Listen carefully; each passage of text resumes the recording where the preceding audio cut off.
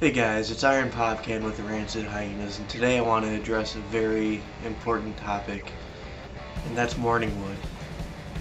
Some of you may be getting to that age where you're just discovering this miraculous, horrible thing.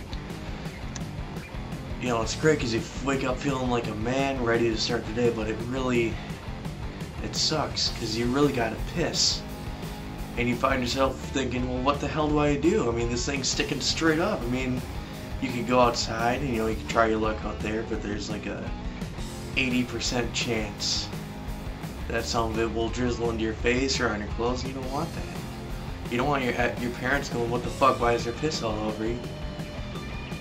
That's how you get into a piss poor attitude.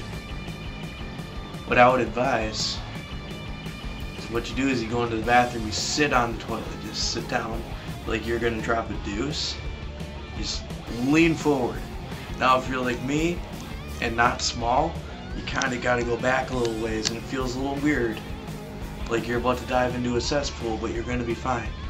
Just kinda point it down, but you don't want to break it, you want to be gentle. I mean, I can speak from personal experience. I don't want to harm my pee-pee wiener.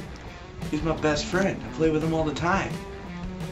So, just remember that, guys. This is going to save your life. This way, you won't die someday of erectile dysfunction. So, the message here is simple. Be wise and sit down when you have morning wood. It'll give you plenty of time with you and your new friend to get to know each other some more, set your boundaries, and it'll just make your life a lot better.